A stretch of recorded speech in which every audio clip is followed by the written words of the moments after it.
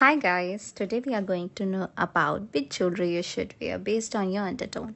So let us first identify which undertone you are, okay?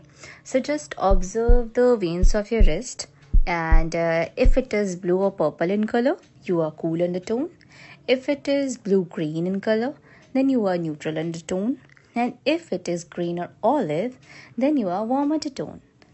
So if you are cool undertone, then you should wear silver jewelry, and if you are warm undertone, then you should wear gold jewelry, and if you are neutral undertone, you should wear bronze or gold jewelry.